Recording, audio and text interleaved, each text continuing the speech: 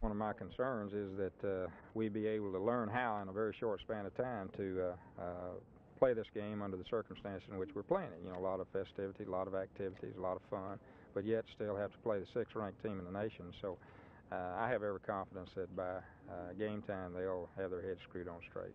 Well, do the players and you and the coaching staff still find it difficult at times to believe that you're here? I'm not even sure I am here right now. Yeah, I am.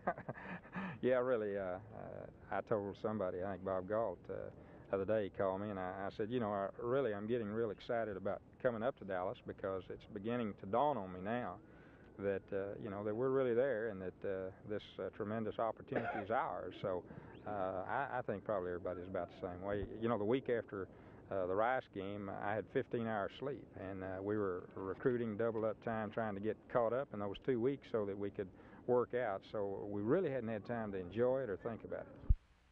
With just 4 or 5 days left for practice, what type of things will you be working on now that you're here? Well, we'll work on just about every phase of the game. We try to cover a little bit of everything each practice. We'll work a couple hours today and a couple hours tomorrow, and then we'll work maybe an hour and 35 minutes and then about an hour and 10 minutes, taper off the last 2 days.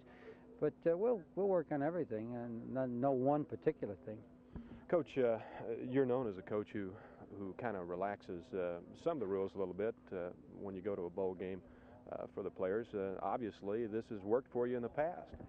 Well, you know, I think you don't get to a bowl unless you've got good people with some pride and ability and people who want to do well, and I don't think that changes once you change the site of where you've been. I think they've worked awfully hard to get here, and I think they're entitled to have a good time, and I think they want to win the football game. They don't want to, you know, goof it up. They're not coming down here to go on national television and play a team in the Statue of Baylor and play Southwest Conference champions and want to fall flat on their faces. They want to do well, and they won't get carried away. They'll go out and have a good time, and they'll play as well as they know how, and if it's good enough, it's good enough. If it isn't, well, that's okay too.